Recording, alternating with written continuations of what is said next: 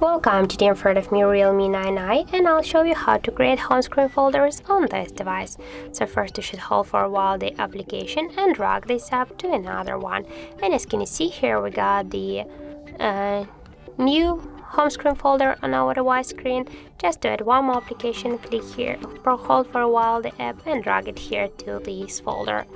Also, we can here rename the folder, just click once on the name and, for example, enter the apps.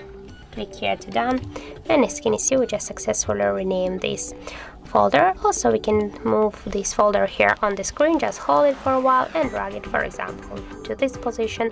Also, we can create the new screen with this folder, and we can just go with this folder here to the first screen. And if you want to just remove some of this from here, hold for a while and drag it to the home screen if you want to stay with this application on home screen, or also you can just click here, hold for a while this app and click here to remove icon.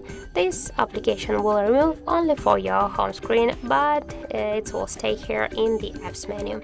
So that's it. Thank you guys for watching, and if you find this video helpful, don't forget to leave a like, comment and to subscribe our channel.